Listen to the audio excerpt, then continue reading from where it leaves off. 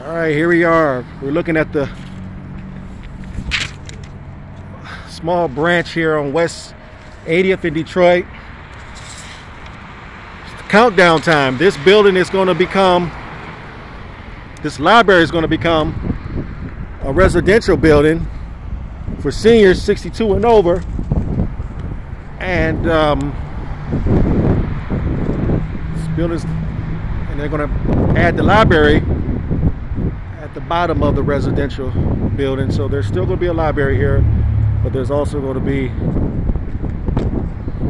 over 50 units for seniors,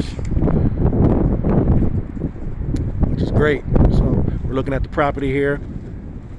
So this library closes March 5th, and the construction is going to begin. So there it is. All right, thank you.